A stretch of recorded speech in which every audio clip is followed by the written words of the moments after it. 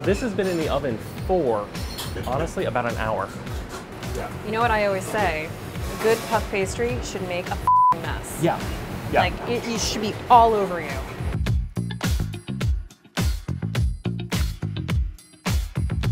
Chef, hello. What are we doing today? So we're gonna make puff pastry, but we're gonna make inverse puff pastry.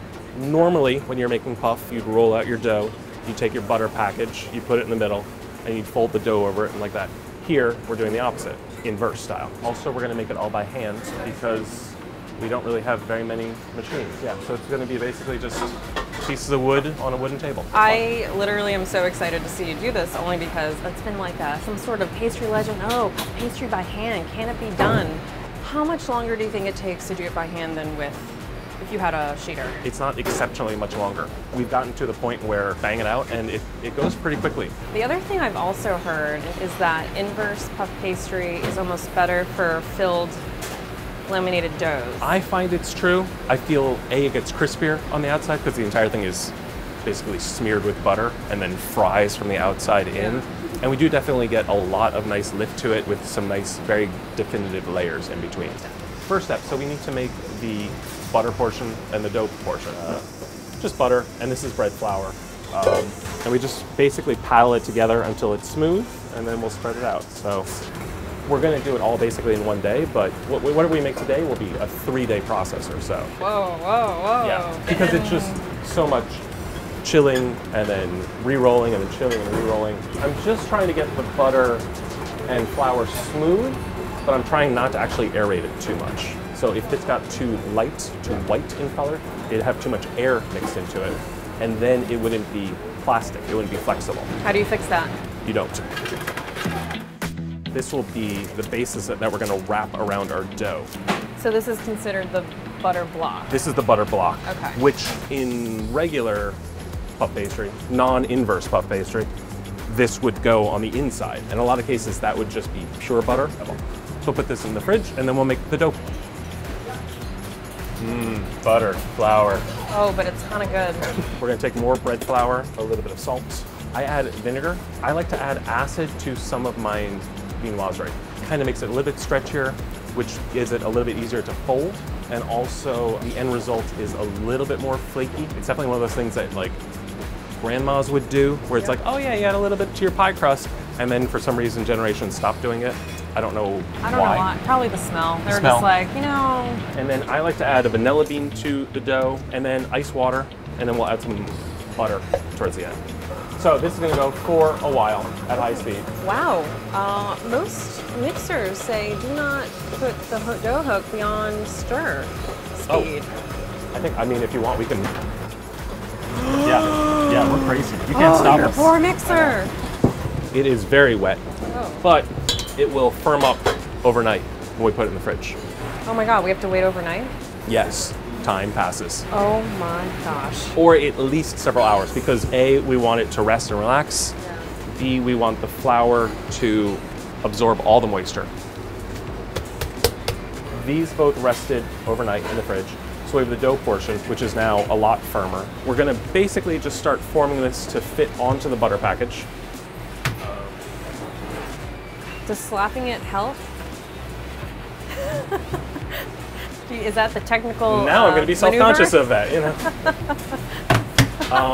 And so now we take our butter pack. Look at that color contrast. Yeah. Like I said, you know, usually people are like, oh, butter's white. It's like, I mean, this one is definitely more of a brownish yellow color. But the end result we're really looking for is just layers of dough and butter, and dough and butter. Here, I mean, you can't see the dough coming through, but after we do a couple folds, you'll start seeing the vanilla beans peeking through. I don't think a lot of pastry chefs are doing this by hand. So either you're buying puff pastry if you don't have a dough sheeter, or you have a dough sheeter.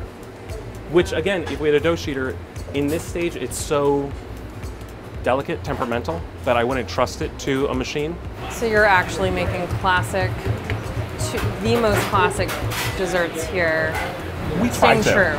That's what I think is more exciting to us. A lot of times I'll go to all the great cookbook stores here in New York City, and I like to go searching and I look at the copyright page, and if it says copyright 1958, I'm like, perfect. And then if it's in French, I'm like, even better. And then if you, in my minimal kitchen French, if the recipe is like, go to the hen house and gather an egg, you're like, that's what I want. Yeah, take a handful of sugar, and you're like, all right, we're gonna figure this one out.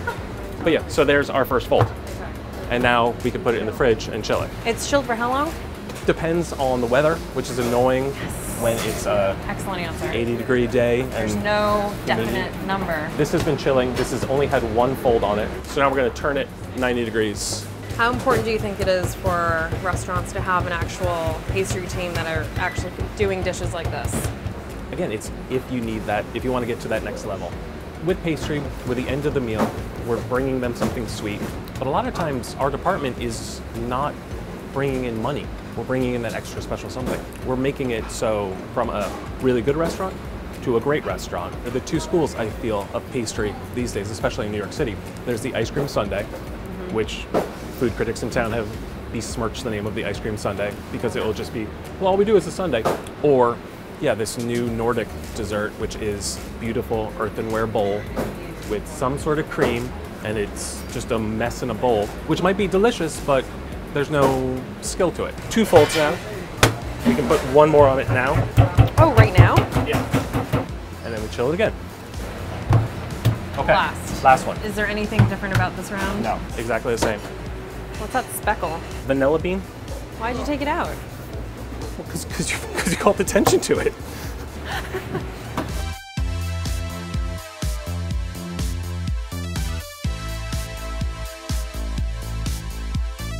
All right, so we'll chill this. Feels sore. Look, look. So shredded. My shirt's just ripping at the edge. Our puff has been rolled, sheeted, chilled.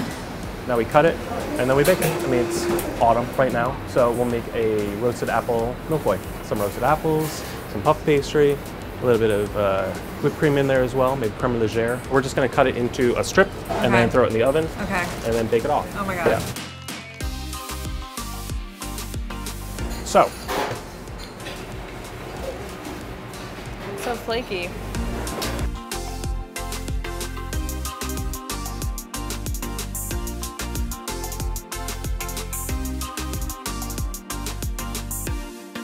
So these are apples that we cook in the style of tarte tatin.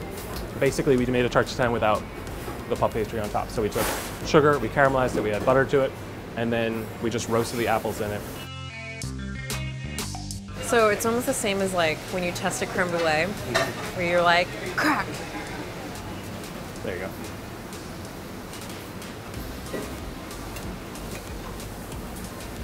Like this is why you always save room for dessert. Desserts like this are worth waiting for. Thank you for letting me into your kitchen. Great having you here, and I'm glad I got to show you how to make puff paste. To watch more episodes, click here.